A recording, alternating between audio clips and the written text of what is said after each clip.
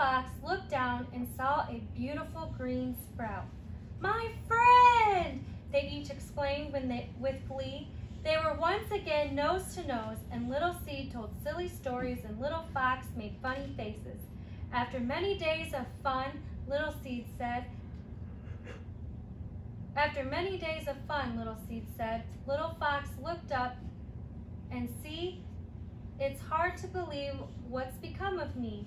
From the messy, dark place I grew and grew, from a seed to a tree, only the farmer knew.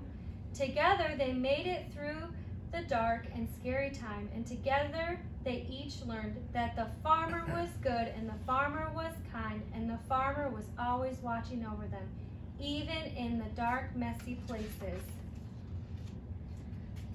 Little Seed was never supposed to just be a seed in a seed packet, and Little Fox was not supposed to be alone and afraid. The seasons came and the seasons went. Little Seed grew into a big, strong tree, and Little Fox raced around his tree trunks. And sometimes Little Fox lay in the tall, cool grass near the Little Seed. And the breeze tickled his nose, and the sun warmed his belly. And the good and the kind farmer was always watching over them. Little Seed liked things to stay the way they were. Little Fox was sometimes afraid.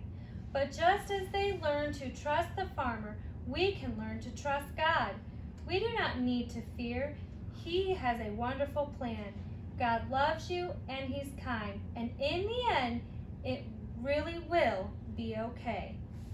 Trust this truth in the tough things you face, confusing times in the messy, hard place. God loves you and He's kind. Remember this always in your heart and in your mind. The end.